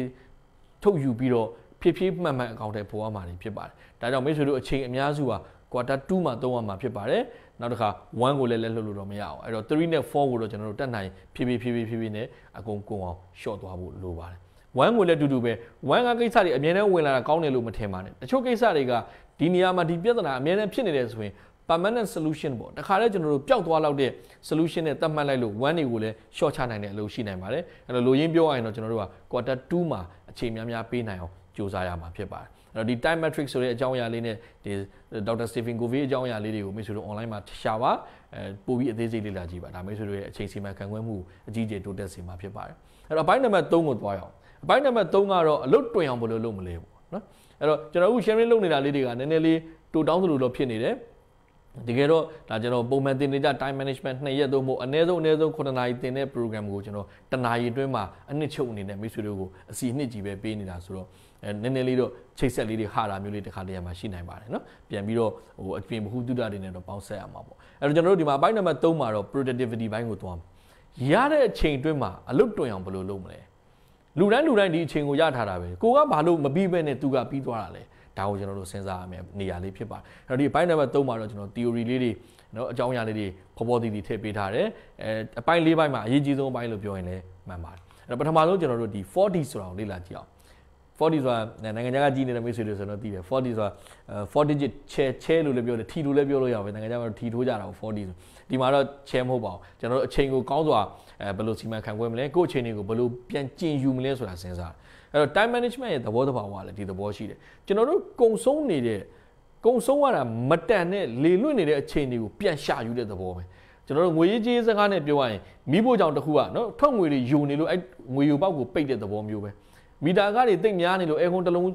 ပွင့်နေတာသတိရမိပြီးအဲကွန်ပိတ်လိုက်တာမလိုအပ်တဲ့မီလုံးတစ်လုံးကိုမလိုအပ်တဲ့အချိန်မှာပိတ်မိတာမျိုးကကျွန်တော်တို့ပြန်ပြီးတော့ saving ဖြစ်တာပေါ့ဗျာအဲ့လိုပဲအချိန်စီမံခန့်ခွဲနေတယ်ဆိုတာကိုကုံဆုံးနေတဲ့အချိန်ကိုပြန်ကျင်ယူတဲ့အလုပ်ပဲဒီလိုမျိုးကျွန်တော်တို့စဉ်းစားအဲ့တော့ဒီလေးလုံးကိုစဉ်းစားကြည့်အောင်နံပါတ်1ဒီက delete ဆိုတော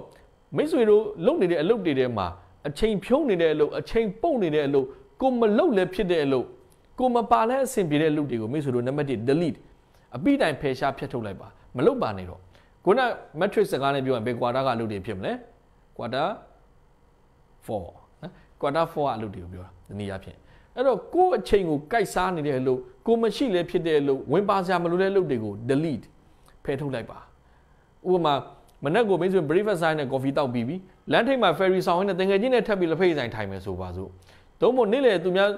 းနေ့လေထမင်းစားတာမိနစ်20ဆိုရင်ကျွန်တော်ထမင်းကောင်းစားလို့ရတယ်အဲ့ဒါကိုတနာရီလုံးကြီးထိုင်ပြီးတော့ထမင်းစားပြီးလဲမပြီးသေးဘူးရုံးကအတင်းဖြစ်နေဆက်ပြောနေတယ်ဆိုရင်မိတ်ဆွေကမိနစ်40ကိုဖြုံးတိလိုက်ပြီဖြစ်ပါတယ်အဲ့တော့မိနစ်40အတင်းပြောတဲ့အကျင့်ကိုဘာလို့ပြရမှာလဲ delete ဖယ်ထုတ်လိုက်ရမှာဖြစ်ပါတယ်အဲ့တော့မိတ်ဆွေအချိန်ဖြုံးနေတဲ့လူတွေကို delete ဖယ်ထုတ်ပါနံပါတ်1ဒီက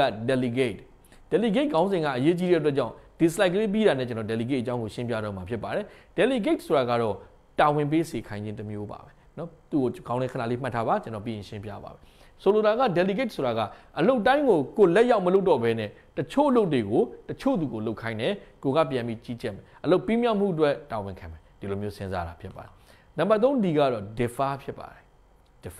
defer နဲ့ခက်ဆက်ဆက်စလုံးကတော့ postpone ပေါ့ဗျာကျွန်တော်တို့ရွှေ့လိုက်ဆိုင်းလိုက်အဲ့တော့ဒီနေရာမှာဆိုလိုတာက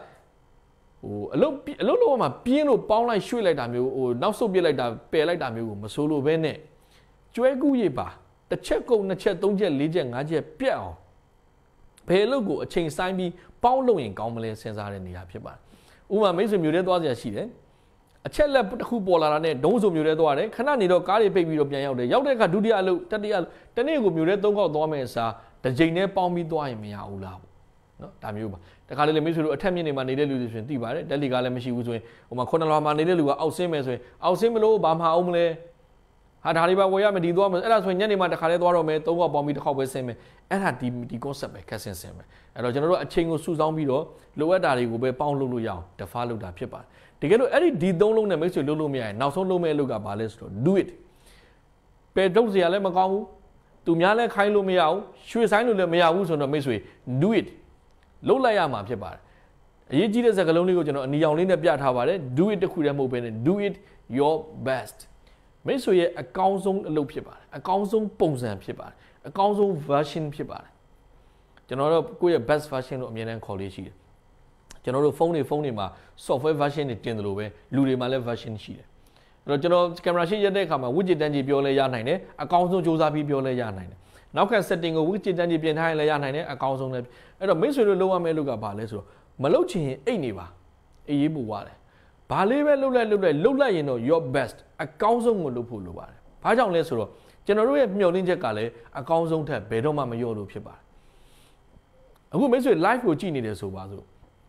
မိတ်ဆွေကြည့်နေတဲ့ live တွေထဲမှာဒီ live ကိုမိတ်ဆွေကအကောင်းဆုံးမျှော်လင့်ပါတယ်အကောင်းဆုံးတန်ဖိုးရချင်ပါတယ်တကယ်လို့ဒီ live လဲပြီးသွားမိတ်ဆွေကအမြဲတမ်းမလုပ်လို့ရှိလဲဆိုတော့ရှင်ထိုးလေးရှိပါတယ်trainer A လောက်မကောင်းဘူးနော် speaker B လောက်မဟုတ်ဘူးနော်စသဖြင့်စဉ်းစားတယ်ဘာလို့စဉ်းစားလဲဆိုတော့မိတ်ဆွေကကျွန်တော်ရဲ့ level ကိုအကောင်းဆုံးလို့မျှော်လင့်ထားပြီးတကယ်တော့သူ့လောက်မကောင်းပါလားသူ့ထက်ပိုကောင်းပါလားလို့မိတ်ဆွေလူတက်တယ်သို့မဟုတ်တခြားဥပမာဆိုရင်မိတ်ဆွေပတ်စံ1000ယူသွားမယ် shopping mall ထဲမှာသို့မဟုတ်ဈေးထဲမှာမိတ်ဆွေအင်ကြီးတစ်ထည့်ဝယ်မယ်ဆိုရင်1000နဲ့ဝယ်လို့ရတဲ့အင်ကြီးတွေထဲမှာမိတ်ဆွေကဘယ်လိုအင်ကြီးကိုရွေးမှာပဲလဲအကောင်းဆုံးအင်ကြီးကိုရွေးမှာကျွန်တော်ဒီအင်ကြီးကိုတွားတွေ့လို့1000နဲ့ရတယ်ကျွန်တော်သိကောင်းတယ်လို့ထင်တဲ့အခါမှာကျွန်တော်ဝစ်ကြည့်အောင်မှာဝစ်ကြည့်တယ်အသားကိုကင်ကြည့်မယ်မှန်ကိုရှင်းအောင်လှည့်ကြည့်မယ်လိုအပ်ရင်ဓာတ်ပုံရိုက်ကြည့်မယ်ဟိုအပြင်က online ကလူကိုဖုန်းခေါ်ပြီးတော့ငါနဲ့လိုက်လာလို့ကျွန်တော်မေးချင်လဲမေးဦးမယ်အားလုံးပြီးလို့ကြိုက်ပြီလဲဆိုတော့အဲ့ဒီအင်ကြီးကိုကျွန်တော်ယူမယ်ထင်လားမယူဘူးနော်ဒါလူတိုင်းဝစ်နေတာမဟုတ်လို့ထားခဲ့ပြီးတော့ဒီအစင်းဒီအယောင်ဒီ size ကိုအသစ်တစ်ထည်ထုတ်ပေးပါသူများဝစ်ပြီးသားစမ်းပြီးသားကြီးတော့ကျွန်တော်မလိုချင်ဘူးအသစ်တစ်ထည်ယူလာပေးပြန်ရင်လည်းကျွန်တော်ကဖြတ်ပြီးတော့အပေါက်ပါလားအနာပါလားချိုရိုးပြီလားစစ်အောင်ပါအဲ့တော့ပတ်စံ1000ကိုကျွန်တော်သုံးပြီးအင်ကြီးဝယ်တဲ့စီမှာကျွန်တော်ရဲ့မျှော်လင့်ချက်က best ပဲအခုကျွန်တော် live အပြီးမိတ်ဆွေတို့ထမင်းသွားစားမယ်မလားထမင်းတစ်ပွဲမှာလိုက်တဲ့အခါပေးရတဲ့ထမင်းနဲ့တန်တဲ့ဘာကိုလိုချင်တာပဲလေအကောင်းဆုံးဟင်းပွဲအကောင်းဆုံးထမင်းကိုလိုချင်တာပဲကားတစ်စီးဝယ်မယ်ဆိုရင်သိန်း100တန်ကားဝယ်အကောင်းဆုံးကားလို့ကျွန်တော်တို့ရဲ့မျှော်လင့်ချက်ကဘယ်တော့မှ best မရောအဲ့တော့မိတ်ဆွေကသူများကိုပြန်လုပ်ပေးတဲ့အခါကျတော့မှ best ဆက်ရော့နေတော့ကျွန်တော်တို့ချိလုပ်တာပဲမမျှတအောင်ဒီလိုစဉ်းစားဒါကြောင့် do it မလုပ်ရင်မလုပ်ပါနဲ့မိတ်ဆွေလုပ်ပြီဆိုရင်တော့ဘာပဲလုပ်အကောင်းဆုံးပဲလုပ်ဖို့လိုပါတယ်အဲ့တော့ဒီလေးလုံးမှတ်မိပါနံပါတ်1အပုတ်နေတဲ့ကိစ္စတွေကိုဖယ်ပါ delete လုပ်ပါတချို့ကိစ္စတွေကိုမလုပ်ရင်သူများကိုတာဝန်ပေးမယ်3ပေါင်းလို့ရရင်ပေါင်းလုပ်မယ်4အခုချက်ချင်းလုပ်ရမယ်ဆိုတော့အကောင်းဆုံးလုပ်မယ်ဆိုတဲ့ဒီလေးလုံးကိုမိတ်ဆွေသုံးမယ်ဆိုရင် productivity တက်လာပါလိမ့်မယ်အဲ့တော့ delegation လေးကိုကျွန်တော်ဒီမှာနည်းနည်းရှင်းပြထားတယ် delegation ရဲ့ definition ပေါ့ကျွန်တော်များကကျွန်တော်ရဲ့နားလည်မှုရှိတဲ့အတိုင်းမြန်မာလိုလေးတွေကျွန်တော်ပြန်ရေးပေးထားတာပါအဲ့တော့ဘယ်လိုရေးထားလဲဆိုတော့တာဝန်ယူမှုတာဝန်ခံမှုအပြည့်ပါပြီးတော့ထိုက်တဲ့လုပ်ပိုင်ခွင့်လည်းရှိတဲ့တာဝန်ပေးခြင်းကိုကျွန်တော် delegation လို့ခေါ်တယ်အဲ့တော့နောက်ကပုံလေးကိုတေချာကြည့်လိုက်မယ်ဆိုရင်အလယ်မှာအရေးကြီးတဲ့ meeting တစ်ခုရှိမယ်ပြီးရင်တို့ကို department စီပြန်ခွာသွား ဆိုတော့အဲ့ဒီမှာအရေးကြီးတာကအလဲမှာမြားကောင်းတစ်ဖက်ပါတဲ့မြားတွေကိုမိတ်ဆွေတို့တွေးလိမ့်မယ် delegation ဆိုတာကရေပါတာပဲလို့ခြင်းနဲ့ရေဘုံပေါက်တာမလို့ခြင်းဘူးမင်းလှုပ်သွားလို့ပြီးမှငါစီပြန်လာခဲ့ဆိုတဲ့ခေဟောင်းအတွေးခေါ်မျိုးမဟုတ်ပါဘူး delegation ဆိုတာဒီမှာမြားကောင်းတစ်ဖက်ပါသလိုအမြဲတမ်းအချီချအသွားပြန်တဲ့တာဝန်ပေးခံရသူအောင်မြင်သွားအောင်အဆင်ပြေသွားအောင်တာဝန်ပေးသူကနောက်လျှောက် support လုပ်နေရတဲ့သဘောတဘာဝလေးတွေပါပါတယ်ဒါကြောင့် delegate လုပ်လိုက်ပြီးဟေ့ဆိုတာရော့မင်းအမေလှုပ်ဖြစ်ချင်တာဖြစ်ငါလိုချင်တဲ့ result ရအောင်ယူတာလေဒီလိုမျိုးမဟုတ်ဘူးเนาะသူကသူတာဝန်ယူတာဝန်ခံမှုပါတယ်ပြီးရင်သူ့ကိုလည်းလုပ်ပိုင်ခွင့်တချို့အာဏာပေးရအောင်မယ်အဲ့တော့ဒီနေရာမှာကျွန်တော်အကြံမြင်လေး9ဆင့်ရှင်းပြပေးပါမယ်နံပါတ်1အချက်ကဘာလဲဆိုတော့ decide what to delegate အဲ့တော့ကိုအလုပ်ကိုလှုပ်ရှားမလုပ်ဘဲနဲ့ဘေးလူတယောက်ကိုအကူအညီတောင်းမယ်လှုပ်ခိုင်းမယ်တာဝန်ပေးမယ်ဆိုရင်နံပါတ်1ဘာကိုတာဝန်ပေးမှလဲဒါကိုကျွန်တော်တို့နံပါတ်1အစဉ်စဉ်းစားပါတယ်နံပါတ်2က result ပေါ်မှာကျွန်တော်တို့သဘောတူရမယ် result ကိုပြောရင်ကျွန်တော်တို့တိုင်းတာဘာနဲ့တိုင်းလဲဆိုတော့ result quality နဲ့ timeline ကိုလည်းတိုင်းတယ်သူပြီးလိုက်တဲ့ results အဲ့ဒါကိုလိုချင်တဲ့ quality တတ်မှတ်တဲ့အချိန်အတွင်းမှာပြီးရမယ်လို့တာဝန်ပေးသူနဲ့တာဝန်ခံသူတာဝန်ယူသူနှစ်ဦးနှစ်ဖက် agree သဘောတူထားမှာဖြစ်ပါတယ်ဒါကြောင့်ရေပဲလိုချင်တဲ့ရေဘုံပေါက်တဲ့ဒါဒီစစ်မှန်သော delegation ကောင်းတစ်ခုတော့မဟုတ်ပါဘူးနောက် step number 3မှာအလုပ်3ခုလုပ်ရပါတယ် support guide communicate support ဒီလူတာဝန်ကြည်သွားအောင်လုပ်နိုင်သွားအောင်ထောက်ပံ့ပေးတဲ့အလုပ်လုပ်ပါတယ် guide ဆိုတော့ကူညီထိန်းညှိပေးတဲ့လုပ်လမ်းပြပြဆောင်ပေးတဲ့အလုပ်ကိုလုပ်ပါတယ်နောက်က communicate သူနဲ့ကိုယ်နဲ့အမြဲတမ်းဆက်ဆံပြောဆိုနေရတဲ့အလုပ်ကိုလုပ်ရပါတယ်နံပါတ်4ကတော့ check point လေးတွေထားရတယ်ဆိုလိုတာကအင်ကြီးချုပ်ခိုင်းတဲ့အခါမှာတစ်ထည်လုံးပြီးရင်လာပြလို့ပြောတာမျိုးမဟုတ်ဘဲနဲ့နင်ဒီဇိုင်းဆွဲပြီးရင်လာပြအောင်မြင်တဲ့ဒီဇိုင်းဆွဲတာမှန်တယ် okay ညှက်လိုက်တော့ညှက်ပြီးရင်လာပြညှက်ပြီးနောက်တစ်ခေါက်လာကြည့်တယ်လက်တွဲပြီးရင်လာပြကော်လန်တက်ပြီးရင်လာပြစသဖြင့်ဟင်းချက်တဲ့ပုံစံနဲ့ကြည့်မယ်ဆိုရင်လေအမေရိကသမီးတွေဟင်းချက်သိစိတ်ချတာမဟုတ်အဲ့တော့နင်စီတက်ပြီးငါခေါ်လိုက်အောင်အယောင်ပြောင်းသွားရင်အမေလာပြောအနက်ထွက်လာရင်အမေလာပြောအဖုံးအုပ်ပြီးရင်ဘယ်နဲ့စသဖြင့်ကျွန်တော်တို့မှာအဲ့ဒီ checklist လေးတွေထောင်ထားဖို့လိုပါတယ်နောက်ဆုံးနံပါတ်5ကတော့ဒီတာဝန်ပြီးမြောက်အောင်မြင်သွားပြီဆိုရင်ချီးကျူးဖို့လိုတယ်အတူတူအောင်ပွဲခံဖို့လိုတယ်ကျွန်တော်တို့ပြောတဲ့အောင်ပွဲခံတယ်ဆိုတော့လက်သီးလက်မောင်းတန်းပြီးရုံးပတ်ပြီးတာမျိုးမဟုတ်ပါဘူးဒါလေးပြီးမြောက်မှုအတွက်ပီတိဖြစ်စရာလေးတွေပြောဆိုပြီးတော့နောက်တစ်ချိန်အလုပ်လုပ်ဖို့အတွက်အားမွေးကြတဲ့အလုပ်ဖြစ်ပါတယ်ဒီအစဉ်လေး50မိတ်ဆွေတို့မှတ်ထားပါcoffee တစ်ခွက်ဖြော်ဖို့အတွက်တော့အဲ့လောက်မလိုဘူးပေါ့နော်ဒါပေမဲ့ project အသစ်လိုဟာမျိုးကိုတာဝန်ပေးတော့မယ်ဆိုရင်ဒါလေးတွေသုံးလို့ရပါတယ်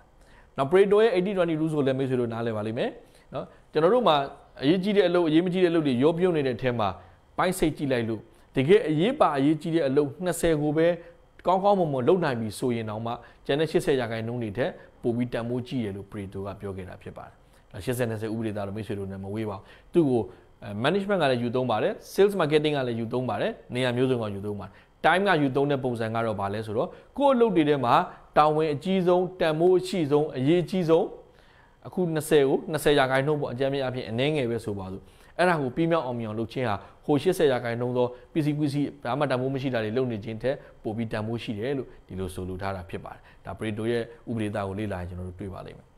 ဒီကိစ္စကတော့နည်းနည်းလေးပိုအရေးကြီးပါတယ်ဒါကို Parkinson law လို့ခေါ်ပါတယ်မိတ်ဆွေတို့ group A မှာပါလား group B မှာပါလားနည်းနည်းစဉ်းစားကြည့်အောင် group A ကဘယ်လိုလူမျိုးတွေလဲဆိုတော့ဥပမာမီတာကပဲဆိုပါစို့မီတာကဆောင်ရတော့မယ်နော်ဆိုလို့ရှိရင်နောက်ဆုံးနေ့ဒီနေ့မဆောင်ရင်မရတော့ဘူးကားလိုင်စင်ဝင်တဲ့လူတွေလည်းတူတူပဲဒီနေ့မှကားလိုင်စင်မဝင်ရင်မရတော့ဘူးနောက်ဆုံးနေ့နောက်ဆုံးအပတ်ကြာမှလုတ်တဲ့သူများက group B စောစောလေးကြိုပြီးတော့ဝရိယကောင်းကောင်းနဲ့နော်9ရက်အလိုမာတွေကဘေးဆောင်ထားပြီးတလအလိုမာတွေကလိုင်စင်ဝင်ထားပြီးဆိုပါစို့နည်းနည်းလေးကြိုလုတ်တက်တဲ့လူက group A အဲ့တော့လောကမှာ group A နဲ့ group B ဘယ်သူများလဲဆိုတော့အခုပုံလေးမှာပြထားသလိုပဲနောက်ဆုံးနေ့နောက်ဆုံးအချိန်မလုတ်ရင်မဖြစ်တော့တဲ့အခါမျိုးမှာလုတ်တဲ့သူအရေးအတွက်က A ထက်ပိုများပါတယ်ဟုတ်လားဘာကြောင့်လဲဆိုတာကိုရှင်းပြထားတဲ့အပိုင်းလေးနောက်မှာလာပါမယ်ကျွန်တော်တို့ case study ဥပမာတစ်ခုထပ်ပေးရင်အိမ်စာလုတ်တာမျိုးဟို MBA တွေမှာ thesis လုတ်တာမျိုးပေါ့မနေ့ပြန် deadline ဆိုမှဒီနေ့တွန်းလုတ်တာမျိုးဒီတစ်ပတ်ထဲမှာမလုတ်မှမဖြစ်တော့ဘူးဆိုတော့မှတန်းလုတ်တာမျိုးတွေကျွန်တော်တို့ရှိတယ်အဲ့ဒါကို Parkinson law လို့ခေါ်တယ် Parkinson ကဘာပြောလဲဆိုတော့ကျွန်တော်တို့မှာ deadline ဝေးနေတယ်ဆိုပါစို့တဲ့အဲ့ဒီ deadline ဝေးလို့ရှိရင်ဝေးတဲ့ကာလတစ်လျှောက်လုံးကိုနော်ဟာနေတဲ့အချိန်တစ်ခုလုံးရှိထားတဲ့အချိန်တစ်ခုလုံးကိုအချိန်ဆွဲပစ်ကြတယ်တဲ့လူတွေကရပါသေးတယ်အချိန်ရှိပါသေးတယ်ဖြည်းဖြည်းပေါ်လိုပါသေးတယ်ဆိုတဲ့ပုံစံမျိုးနဲ့နော်အချိန်ကိုရသလောက်ဆွဲပြီးတော့လုပ်ကြတယ်ဆိုလိုတာကတပတ်လိုသေးပေမဲ့ဝရိယကောင်းကောင်းနဲ့မလုပ်ကြအောင်အချိန်လိုသေးတာကိုအကြောင်းပြပြီးတော့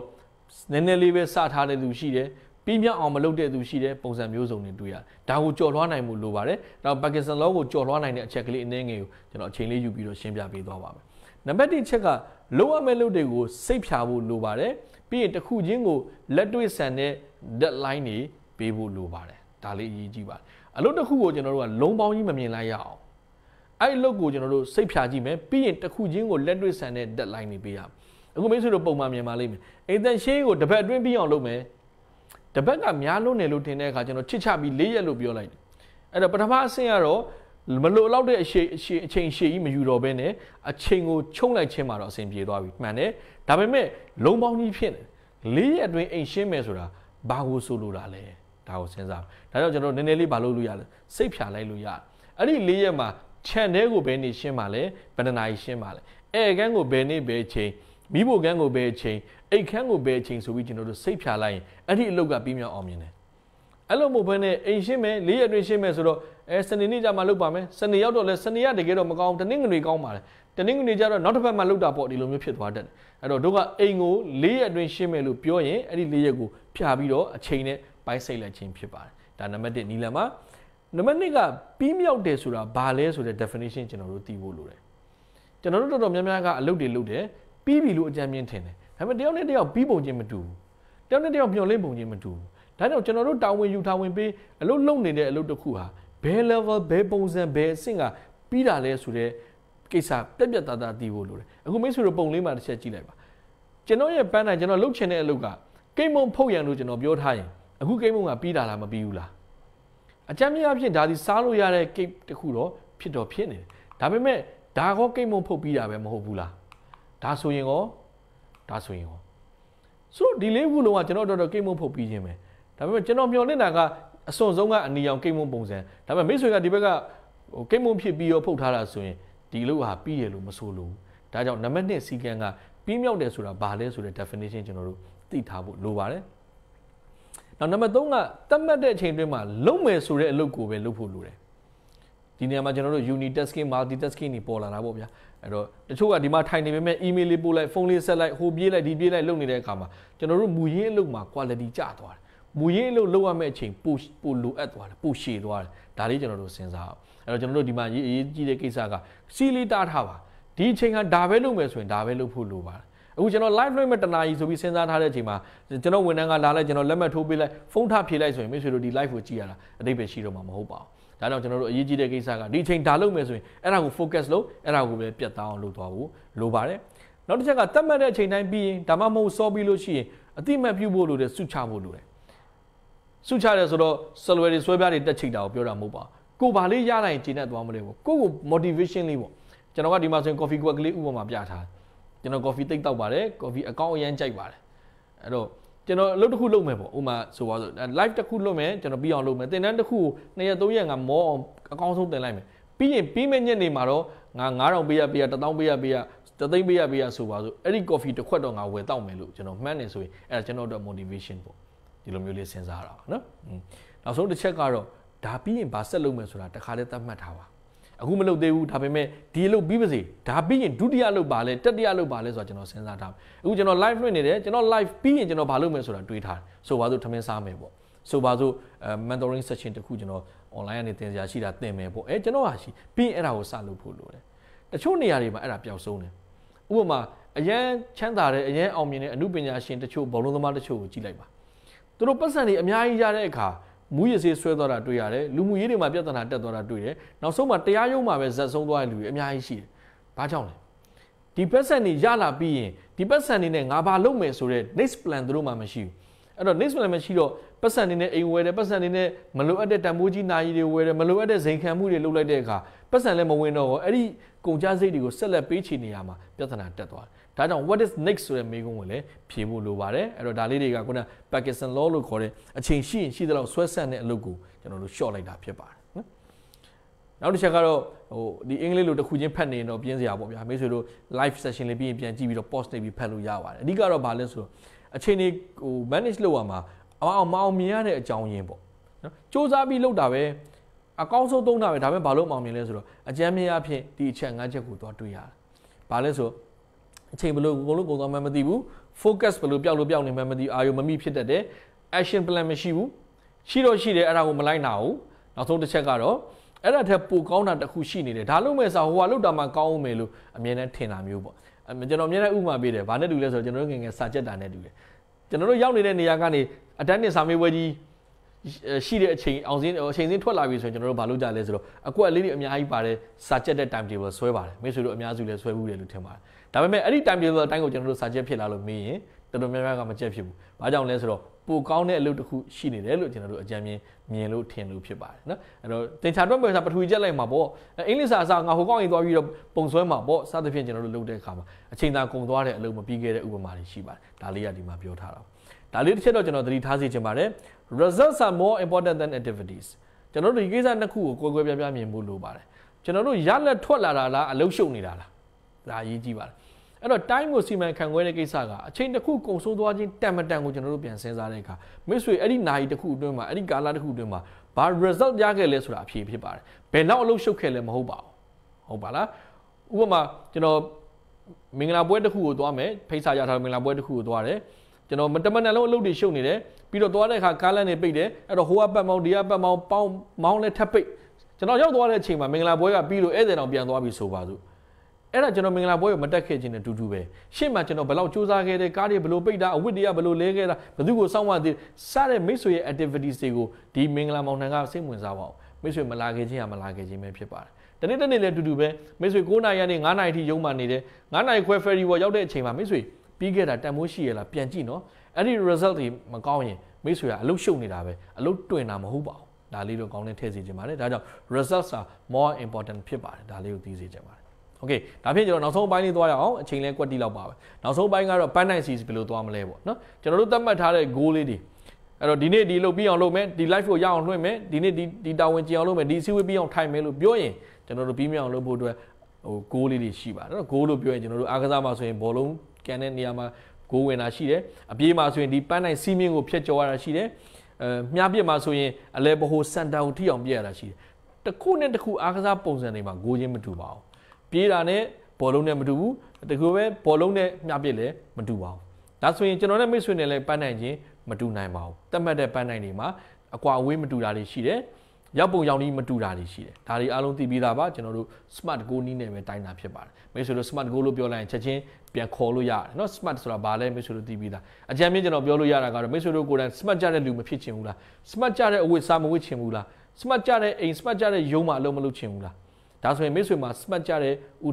တီချက်ပန်းနိုင်တွေရှိဖို့လိုပါတယ်အဲ့တော့အကြံပေးအဖြစ် ask specific ပေါ့ဗျာအသေးစိတ်တိတိကျကျဖော်ပြထားမယ်အဲ့ဒီပန်းနိုင်ကိုရောက်ပြီမရောက်ပြီဆိုတာတိုင်းလို့ရရမယ်နော်ရယူနိုင်စွမ်းရှိမယ်ရုပ်တိတန်းမယ်အချိန်နဲ့ကတ်သက်ထားမယ်စသဖြင့်ဒါမျိုးဆိုလို့ smart goal အကြောင်းအများကြီးသိပြီးသားသို့တော့ကျွန်တော်ဘာလို့ထည့်ထားလဲဆိုတော့အချိန်ကိုစီမံခန့်ခွဲရမှာပန်းနိုင်တတ်မှတ်ပြီးတော့လုပ်ရမှာဟုတ်ဒီအချိန်မှာဒါလုပ်ရမယ်တစ်လအတွင်းဘာလုပ်မယ်နှစ်လအတွင်းဘာလုပ်မယ်ဆိုရင် smart နည်းနဲ့မကိုက်မှာဆိုလို့ပြန်ပြီး remind လုပ်တာဖြစ်ပါတယ်ကျွန်တော်ဒီမှာဥပမာလေးတစ်ခုပြထားတယ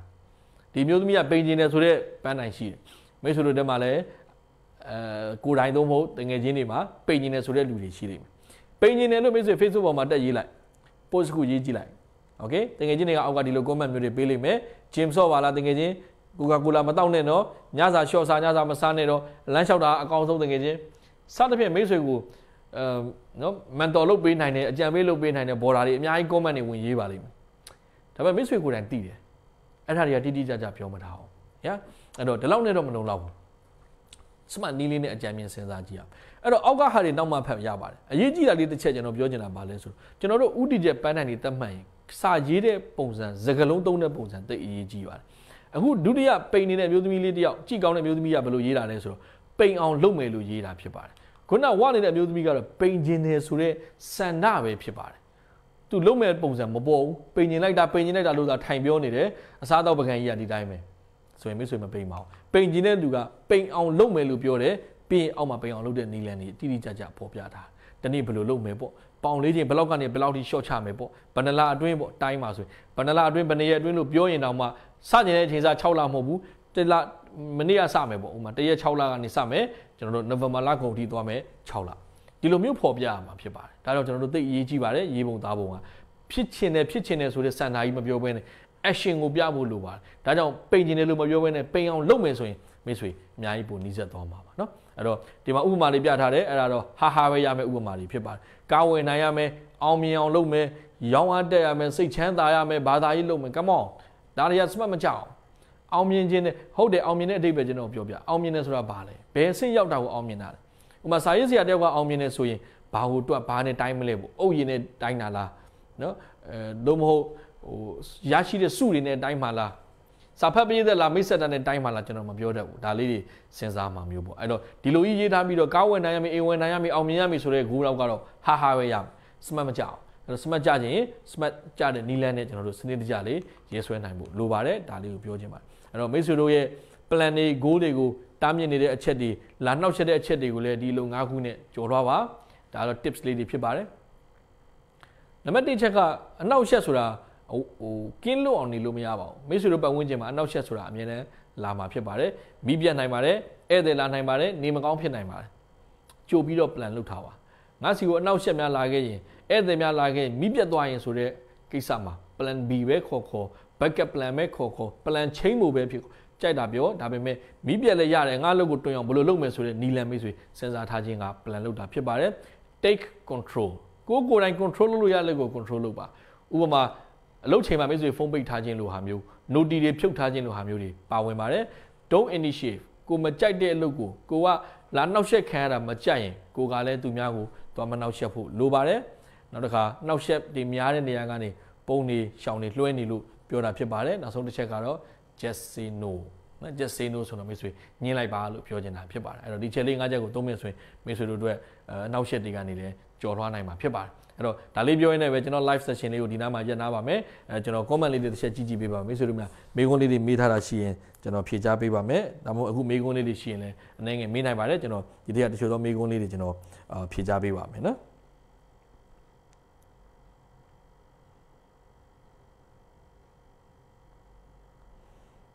တီလိုတဲ့မိကုန်းနေရှင်မေးပါtime management နဲ့ပတ်သက်တဲ့ဟာပေါ့နော်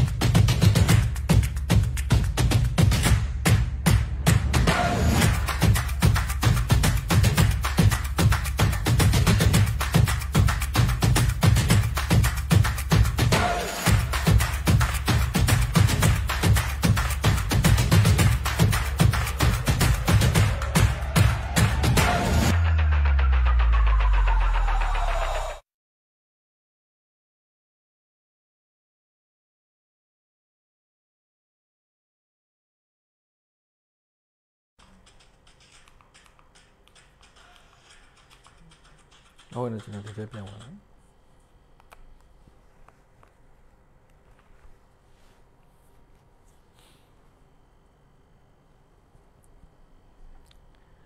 ကျေးဇူးတင်ပါတယ်အဲ့တော့မိကုန်းတွေတော့အများကြီးကျွန်တော်ဒီမှာမေးထားမျိုးတော့မတွေ့ပါဘူးเนาะအဲ့တော့မိတ်ဆွေတို့မှာဒီ time management နဲ့ပတ်သက်လို့လေ့လာစရာမေးစရာရှိရဆိုလို့ရှိရင်ဒီ post အောက်မှာ comment ပြန်ရေးနိုင်ပါတယ်အဲ့တော့ညီကုန်းချုပ်လေးအနေနဲ့ကျွန်တော်နည်းနည်းလေးပြန်ချုပ်ပေးလို့ရတာကမိတ်ဆွေတို့အတွက်အလေးချင်းတစ်ခုရဖို့ဆိုရင်အချိန်21ရက်ယူပါတယ်เนาะအဲ့တော့ကို့မှာဒီအချိန်ဖြုံးနေခဲ့တဲ့အကျင့်တစ်ခုရှိရင်အချိန်မဖြုံးတဲ့အကျင့်ဖြစ်သွားဖို့အရင်တော့ကလှုပ်ချင်လုပ်နေတဲ့အကျင့်ရှိရင် schedule လေးတွေနဲ့စနစ်တကျလုပ်သွားဖို့ဆိုလို့ရှိရင်မိတ်ဆွေအချိန်21ရက်လိုပါတယ်ဒါကြောင့် practice ကိုခုတည်းကစပါ habit ဖြစ်အောင်လုပ်ထားဖို့လိုပါတယ်အဲ့ဒီအချိန်21ရက်အတွင်းမှာမိတ်ဆွေကအကျင့်ကောင်းတွေရယူနိုင်ပါတယ်အဲ့တော့ဒီနေ့ live ကြည့်ရတဲ့တစုံတရာ tips လေးတွေရသွားရင်မိတ်ဆွေစပြီးအကောင့်ထဲပေါ်ပါအချိန်21ရက်အတွင်းမှာမိတ်ဆွေကောင်းမွန်တဲ့အခြေအနေတွေပြောင်းလာနိုင်ပါတယ်အဲ့တော့ဘာလေးတွေပြောင်းရမလဲပေါ့နော်ကျွန်တော် live session လေးမှာဘာလေးတွေ sharing လုပ်သွားလဲဆိုရင်ဒီ tips လေးတွေကျွန်တော် share သွားပါတယ်အခြေအနေကိုဘယ်မှာသုံးမလဲဆိုတာမိတ်ဆွေဖော်ထုတ်လို့ရတယ်နောက်တစ်ခါကို role တွေအလိုက်မှာ quarter 2မှာများများနေဖို့ကျွန်တော်ပြောခဲ့ပါတယ်နောက်တစ်ခါအချိန်စရာလေးနဲ့လုပ်တတ်ဖို့လိုတယ်ဒါမှမိသားစုကိုလည်းအချိန်ပေးနိုင်သွားမယ်အလုပ်များခြင်းထက်အလုပ်ပြီးခြင်းပေါ့နော် activity set result စီကိုသွားနိုင်အောင်စ조사ပေးပါနောက်တစ်ခါ smart knee ကိုသုံးမယ်နောက်တစ်ခါမရှိတာတွေထက်ရှိတာကိုပို့ပြီး manage လုပ်ဖို့ဖြစ်ပါတယ်ဒါလေးတွေကျွန်တော်အဓိက sharing လုပ်သွားတဲ့ tips လေးတွေပါအဲ့တော့နောက်ဆုံးကုတ်လေးတစ်ခုပြောချင်တာကတော့ we first make our habits ကျွန်တော်တို့ဟာကိုယ့်ရဲ့အကျင့်တွေကိုအရင်ဆုံးဖြစ်ပေါ်လာအောင်ဖ န်တီးယူရပါတယ်ပြီးတော့အဲ့ဒီ habits တွေကကျွန်တော်တို့ဘယ်သူလဲဆိုတာကိုပြန်ပြီးတော့အဖြေပေးတာဖြစ်ပါတယ်ဒါကြောင့်မိတ်ဆွေတို့မှာအချိန်ဖြုံးနေခဲ့တဲ့အချိန်ကိုကုံလို့ကုံမှန်းမသိတဲ့အကျင့်တွေရှိရင်ဒါတွေကိုဖျောက်ပြီးတော့အချိန်ကိုအကျိုးရှိစွာအသုံးချတဲ့လေ့ကျင့်လေးဖြစ်အောင်စူးစမ်းပေးပါပြီးရင်အဲ့ဒါကမိတ်ဆွေကဘယ်လိုလူဖြစ်လာမလဲဆိုတာကိုပြန်ပြီးတော့ shape လုပ်ပေးတာဖြစ်ပါတယ်ဒါလေးပြောရင်းနဲ့ PSA နဲ့ ASK ကနေပြီးတော့ကျေးဇူးတင်ပါတယ်မိတ်ဆွေတို့အချိန်ပေးပြီးကြည့်ရှုပေးတဲ့အတွက်ကျေးဇူးတင်ပါတယ်နောက် session များမှာလည်းပြန်တွေ့ပါမယ်နောက်နေ့တွေမှာလည်းကျွန်တော်ထပ်ပို့ပြီးကောင်းတဲ့ trainers တွေ speakers တွေအများကြီးစောင့်ကြိုနေပါသေးတယ်အားလုံးကိုကျေးဇူးတင်ပါတယ်ကျွန်တော်